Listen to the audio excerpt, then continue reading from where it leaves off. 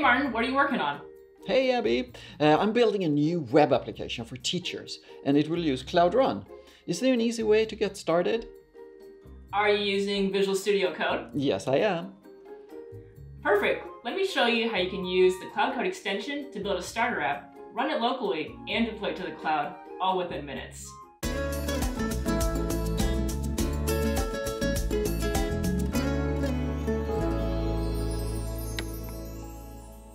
Alright, so let's take a look at what we've got here. Okay, so I created a project here in Cloud Console and created an empty folder on my local hard drive.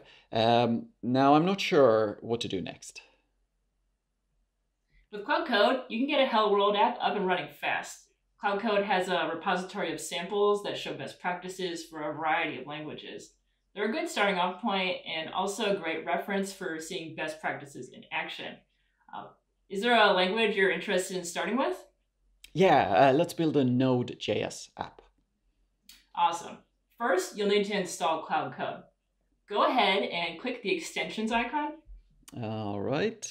Yep, I did. Now type in Cloud Code. Cloud Code. Aha, and there it is. Yep, hit that install button. All right, installing.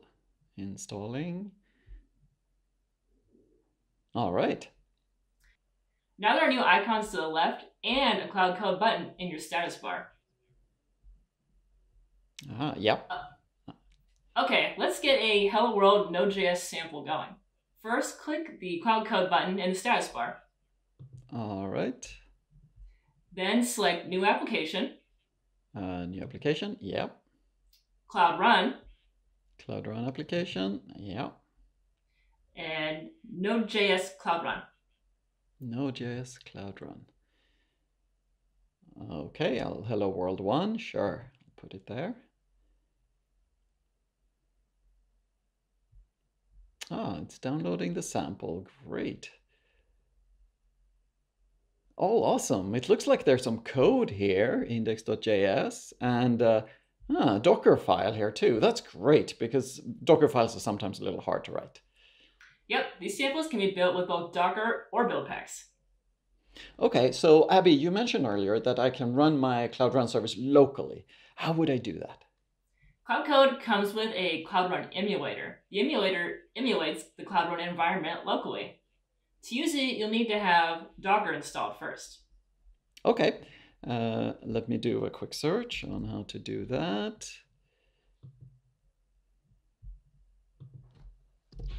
Install Docker Mac. Okay, Docker Desktop on Mac. Okay, so I'll install this. Let's refill our tea and meet back up in a few minutes. Sounds good. All right, I now have Docker installed, and I've also started Docker Desktop, and I can even see a little Docker symbol up here in my toolbar. Awesome, let's try running this locally now. First, let's make sure you're signed in. Click the Cloud Code Cloud Run button. All right. And now click that little login button there. Click here to log in. Yeah. Very good. Something's happening. Oh, look at that. Okay, I want to pick this account. Okay, view my data, view and manage compute engine resources. Sure. You're now authenticated with the Google Cloud SDK. Nice. Yay. All right, now back in VS Code. Let's go ahead and click the Cloud Code button at the bottom of the screen again in the status bar. I seem to have the wrong project here. How do I change project? Oh, yeah, you have to click that little switch button. Oh, this one. Okay, got it. Yeah. Let's see.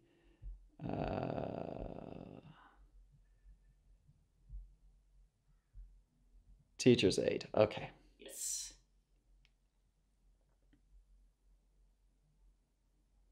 Teacher's aid. Okay, no Cloud Run services in that project. That sounds about right. Okay, now go ahead and click the Cloud Code button at the bottom of the screen. Cloud Code, bottom of the screen. Okay, I'm here. Yeah. Yes, and now click Run on Cloud Run Emulator. Okay, run on the emulator. When setting it up, you get the same configuration options you'd see when deploying to the cloud, except you're deploying locally to the emulator. Go ahead and in build settings, let's switch the builder to build packs. That way you'll get hot reloading. All right. This makes updating code super fast. Now pop open the show advanced settings. All right. To best emulate running on Cloud Run, set CPUs to 1 virtual CPU. CPU 1. Okay. All right, now scroll to the bottom and click Run. Okay, let's see. Ah, there it is. Run. First time you kick off the emulator can take around 5 minutes. So go grab a snack to go with that tea. Future runs will be much faster. All right, Abby. Looks like it's done. Let's see. Forward URL from service hello world. Do I click this link here? Yep. Let's have a look. Oh, look at that. It's running. Yeah, that there is your sample app running in the emulator. Awesome. That was super easy. So now that it's running in the emulator, what happens if I make changes to my code? Go ahead and test it out. Maybe try updating the main response on line 47 of your index.js file to return a simple message. Oh, right. So right now it's compiling a handlebars template or something, a template, and outputting all the HTML from the templates. But I'll replace that. So instead it will say hello world. And I save that. Oh, something happened down here. Looks like it just updated. Let me refresh the browser. Huh, hello world, it updated. Cloud Code supports hot reloading when building Node.js apps with build packs, which makes updates take seconds. If you instead build with a Docker file, a complete rebuild and redeploy will happen, which isn't quite as fast. That update kicked off after saving because you have watch mode turned on in your run configuration we just made. It can be turned off at any time if you don't like this feature. Okay, that wasn't too difficult. The Cloud Code's UI is really similar to Cloud Console.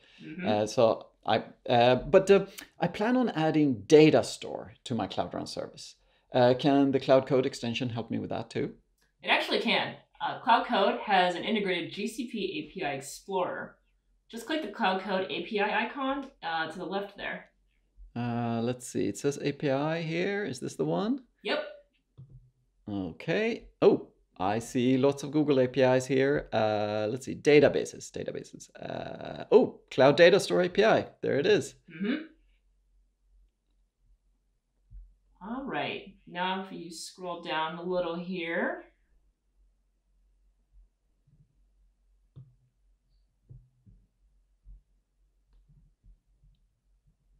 Oh, it looks like, okay, from here, you can enable the API with a click and read up on how you can get it working in your project. It looks like Datastore is enabled by default, which saves you a click here. Now go ahead and install the client library. Install client library. Let's see, not Java, Node.js. Ooh, there's a little play button here. Oh, cool. That runs npm install for the Datastore library. Now I've got the Datastore npm package installed here, and so I can use Datastore. And then in the Teacher's Aid project, I had previously set up Datastore and put some data in. Let me show you.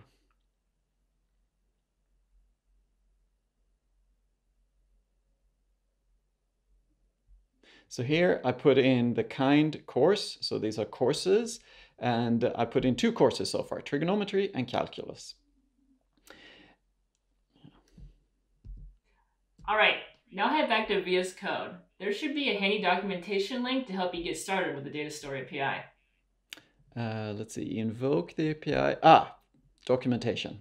Yep. Let's go in and take a look at that.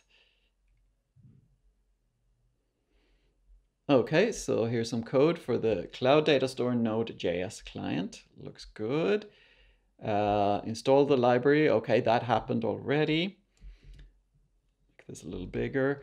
Using the client library. Okay, this looks promising.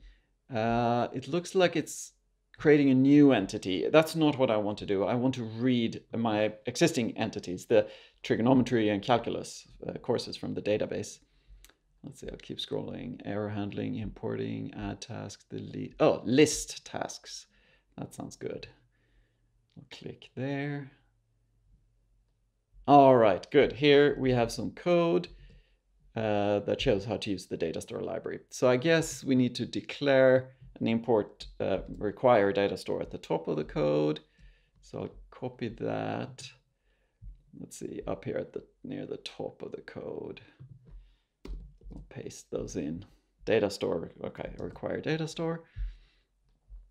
Then it looks like there's a function called list tasks. It seems to run a query against Datastore. Okay, that's looking promising. I'll just paste that whole function in here at the top as well. And then I guess this is just a function that isn't called from anywhere. So I'll just, at the beginning of my main here, I'll just call it. And it's asynchronous. So I'll put in a wait there.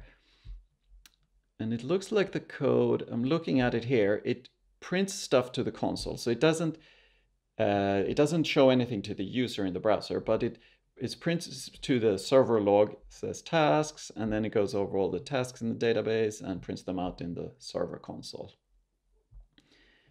So I'll just hit save again.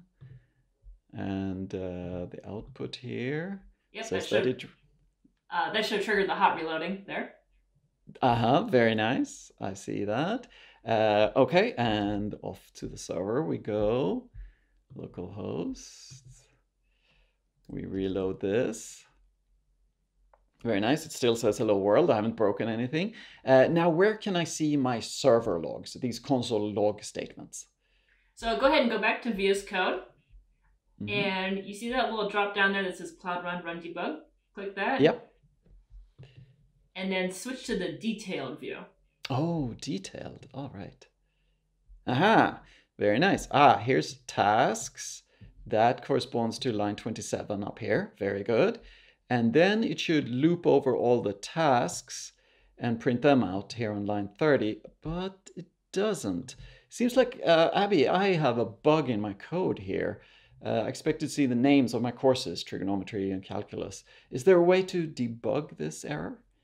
Oh yeah. First go ahead and click that stop button at the top there. Okay, stop. Now, make sure you have debug toggle auto attach set to smarter always. All right, debug toggle auto attach. It's set to smart already. Good.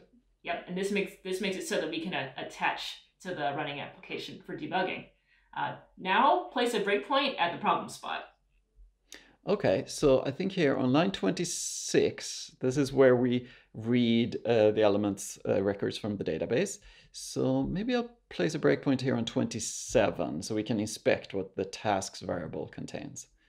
All right, looks good. So now let's go ahead and click that Cloud Code status bar again. All right, Cloud Code. There it is. Yeah. And then click debug on Cloud Run Emulator. Debug. I see it. Yep, now we're going to debug this locally.